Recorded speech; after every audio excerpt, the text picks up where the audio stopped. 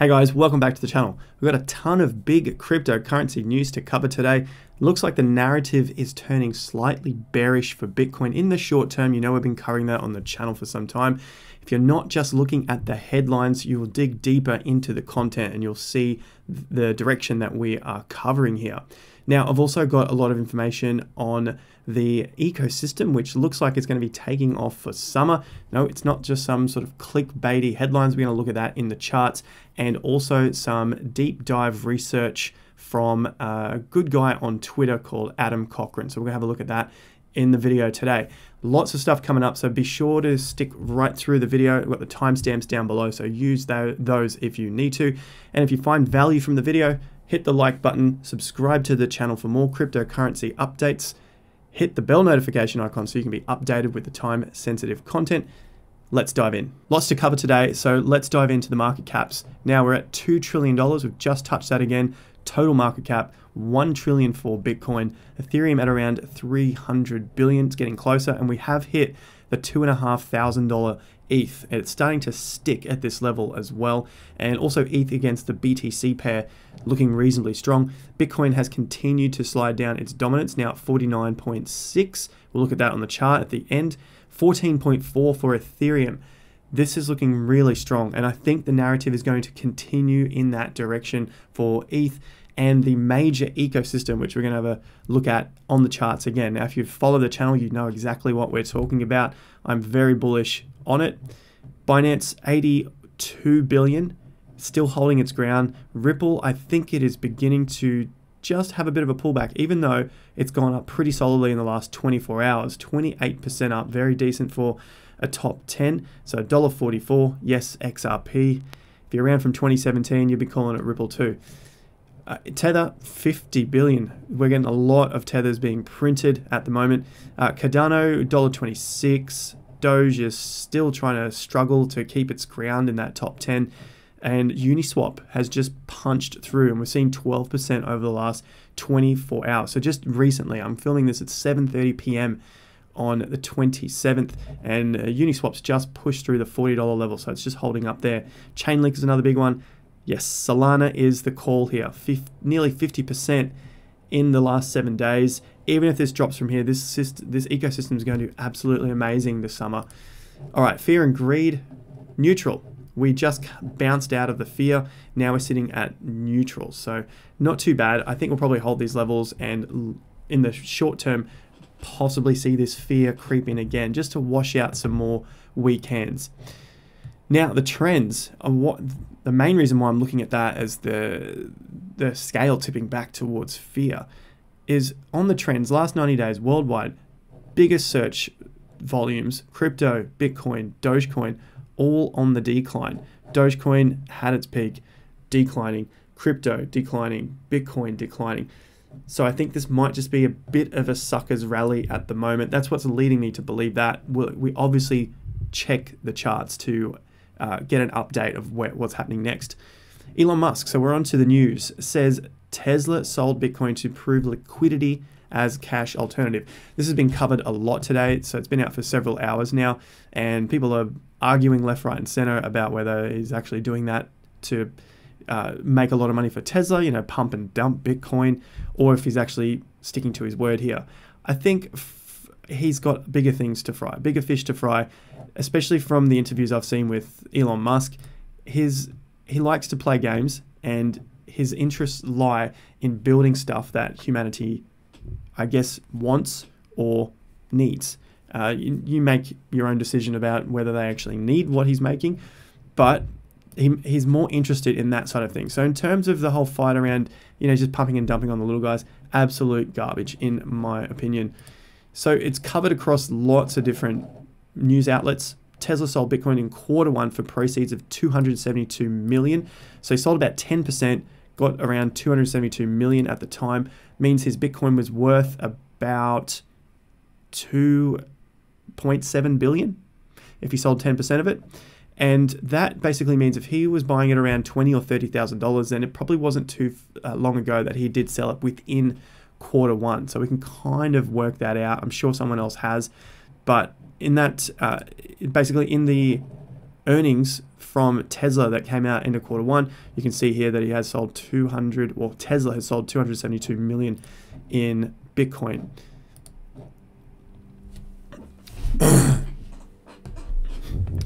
So more bearish narrative news. Now, don't get me wrong, a lot of new people think I'm a bear of Bitcoin. Absolute garbage. This is just the narrative that's being pushed by the news now. Think back a month ago. This stuff really didn't make big headlines, or it was kind of laughed at. Now it's making reasonable headlines. All 200 cryptocurrency exchanges could be shut down under new regulation in South Korea.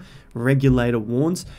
Now, you might not think it's that big of a deal, but South Korea does do a lot of trading, and in particular in the Bitcoin market. So if this was to happen, it could have devastating effects on cryptocurrency, at least in the short term until they're recovered and we found buyers for the other Bitcoin that are sitting out there waiting to be bought up by the whales. So I don't think this is going to happen, but I'm just some guy sitting here in Australia speculating on the South Korean government and what they're going to do. I think maybe they've just blown this out of proportion, and they're probably going to put in a bigger regulations and allow them to continue trading, but it's just going to make it a hell of a lot more difficult. That tends to be what government does, because they just want to pull money from left, right, and center to be able to pay for the debt that they keep creating. PayPal CEO discusses the shift in payments, confirms cryptocurrency demand. So they are definitely moving a lot further towards cryptocurrency and accepting that as a payment gateway. You guys in the US already get it. We don't have it yet in Australia, and I assume other parts of the world. Also, we saw Venmo, a mobile payment system owned by PayPal, has only last week adopted cryptocurrencies. So they're definitely going in that direction. And this can happen even if the market is falling. That's usually a good time for them to be building out and creating more gateways, more services for cryptocurrency. So although it's bullish, doesn't mean the price has to go up. You just have to remember that this is going on. And when the market comes back, just know that it probably hasn't been priced in just yet. That's the way I view these sorts of news articles, especially when the overall narrative may be bearish. NFTs still getting pushed by mainstream pop culture. Eminem and Emily here, I'm not going to pronounce his surname, but Emily, looking to bring out some NFTs of their own. This is probably going to keep going all year by the looks of it. Even if the market drops, everyone's got to get into this ecosystem so they can connect with their fans. And of course, if the fans want it, why not? You're out there making more money. That's the whole game. Binance launches stocks token trading for Apple, MicroStrategy, and Microsoft. More bullish news in the Binance space. Binance chain is on a parabola, surpassing Ethereum in several metrics. So the first here is Ethereum, Binance Smart Chain active addresses. So Binance has more active addresses, and the next metric is Binance Smart Chain daily transactions, a hell of a lot more daily transactions. This tweet here pretty much sums it up. I don't know these people, but I probably think along the similar lines. Looking at Binance, they will probably, they are tailoring more towards the smaller players in the space, smaller bank accounts, smaller funds to be played with, and doing smaller transactions and maybe more of them, which basically would account for these metrics. So it's not really something to get, I wouldn't say overly excited about, but it is a very good sign that the chain is being used very well. Now, this leads me over to the potential of Binance bloating. Is it possible? Potentially. And that's what I see here from Adam Cochran's tweets. Now, if you haven't read it, I posted this on my Twitter. So if you're not following, go over and follow now. The link is down below. This is important stuff to be reading. If you just want to be listening to people on the internet and doing whatever the hell they say, by all means, go ahead. But if you want the deep dive research, go and follow these guys. These guys are putting the hours in, the hundreds of hours into the research. And they're just sharing it all for free on Twitter. This is fantastic. So read that about Solana. The whole point I'm making here is that it could be that the Binance chain could be getting bloated within the next few months, which leads into Solana not being bloated, is very fast, very cheap, even cheaper than Binance, and it's way faster than Binance as well. That's about 150,000 transactions per second at fractions of a penny. That's what I've been reading here. It's not in competition with ETH. It's just going to work alongside with ETH. That's the narrative as well. And Solana is at around $12 or so billion market cap. So it's at 12 billion.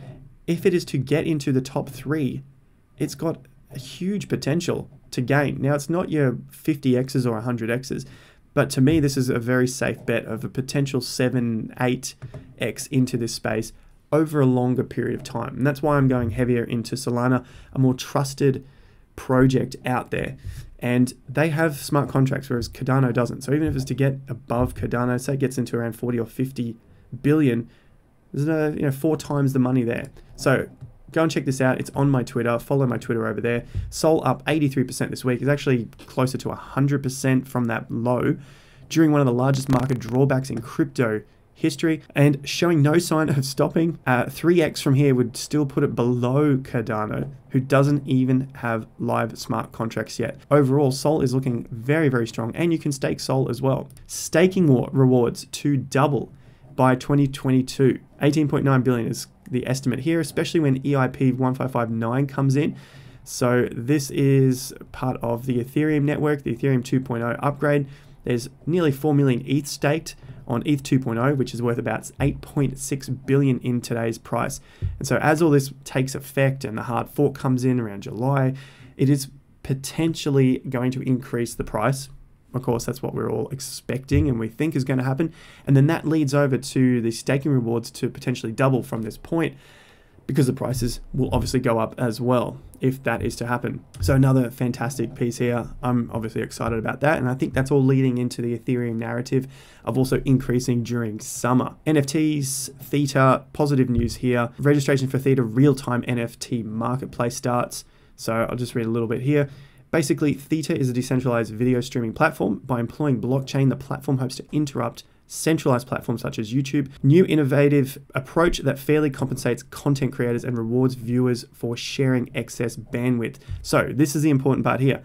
June release comes after the reschedule from the initial release date of 21st of April. And I think that may be what has dropped the price a little bit. We'll have a look at that on the chart in just a moment. Last piece here, I'll leave this link in the description. So check this out if you've ever wondered about PancakeSwap, Uniswap, SushiSwap, Balancer, Curve. There is a lot of content here. You can see here how much data there is here to read. So if you are interested and you want to read it, go ahead and grab this article. I'll leave a link to this down below. Very, very useful. All right, on to the charts. Now, TVK, big one here. A lot of people have seen it complaining and crying that their TVK has gone down.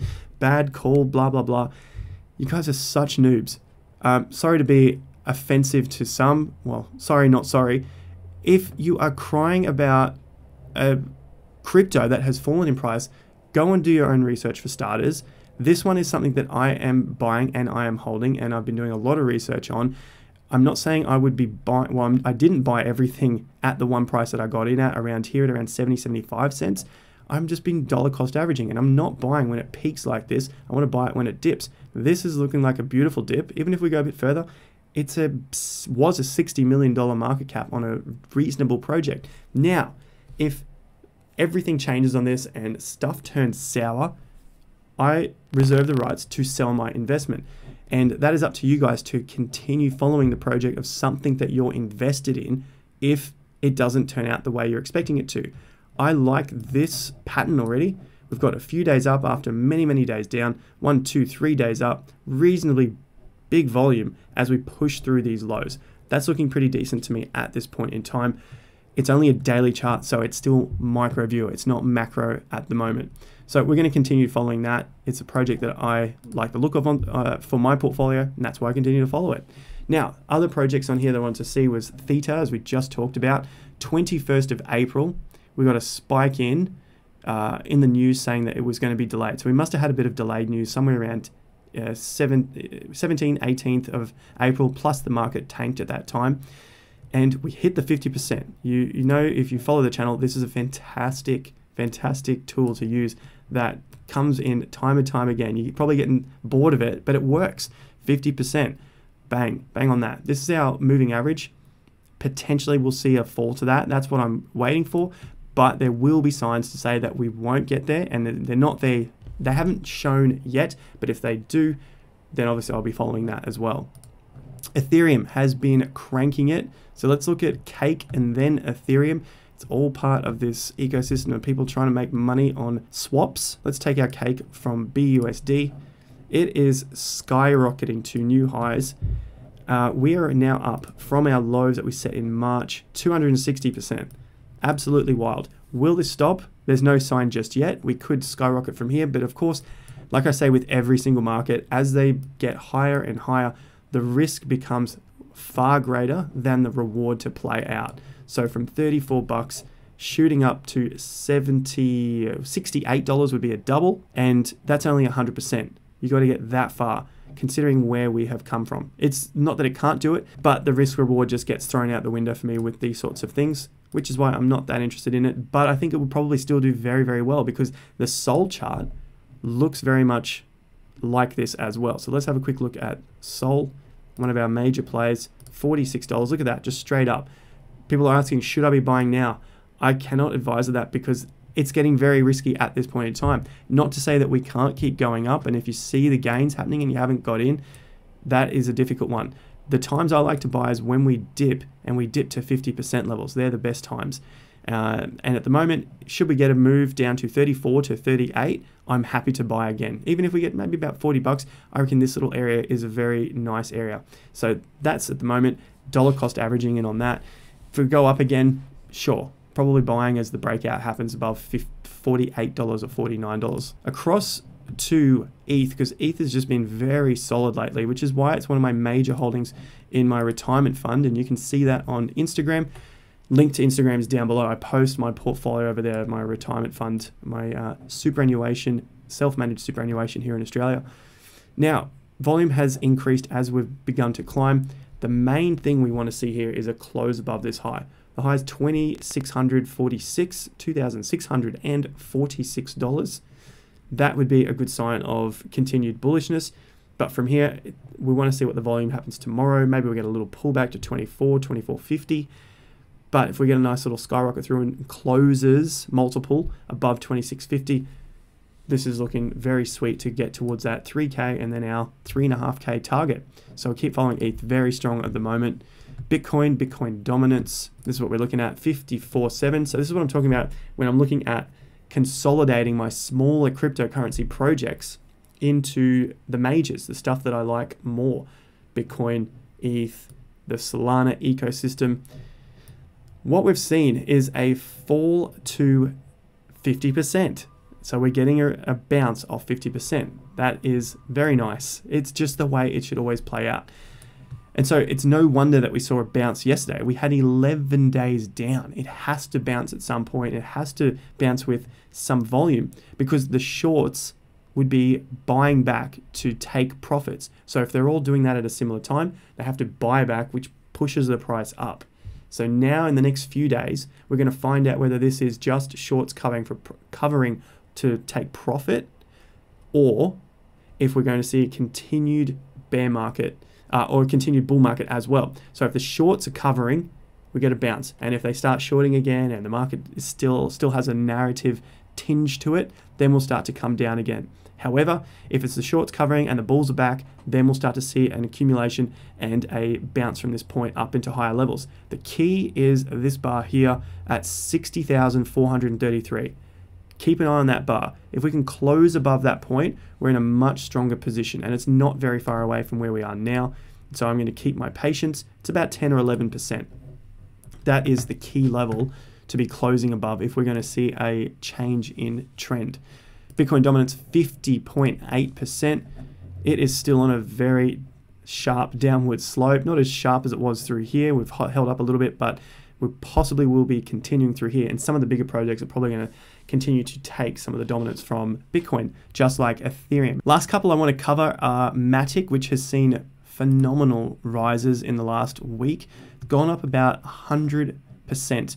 A little longer than a week. So these lows to now, it's 10 days and it has skyrocketed approximately 130%. Pretty decent. It's broken through this high. Definitely want to see another close above it. This is going to continue to play into the summer, I believe, because it's a solid ETH layer 2 scaling solution.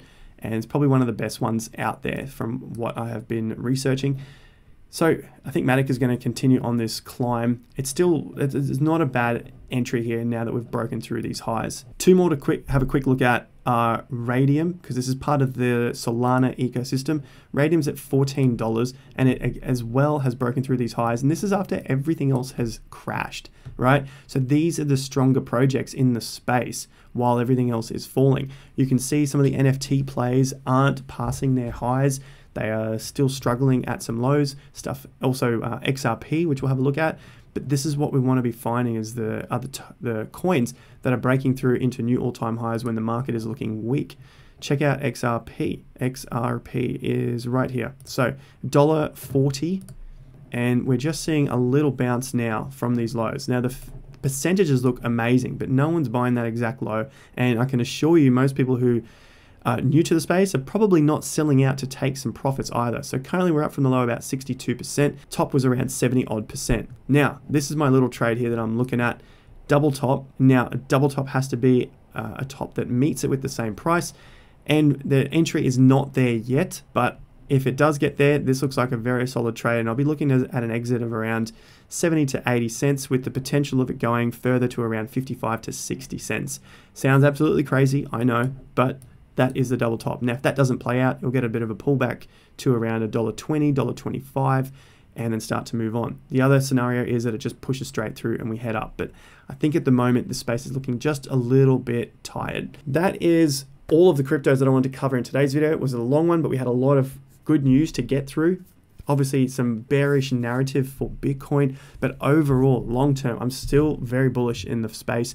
But I love the cooling off. I love to see this thing cool off because that's going to set us up for a big second half of this bull market. And we've seen a lot of these cryptocurrencies continue to sell off and just go a little bit quieter. And it's going to share the spotlight with some fantastic projects which are coming up, just like Solana and the Solana ecosystem. I'll leave it there for today's video. I've been sharing this with the guys in the Investor Accelerator, so if you want to come across and join us in the membership, there's a link to that in the description down below. There are places free to join now.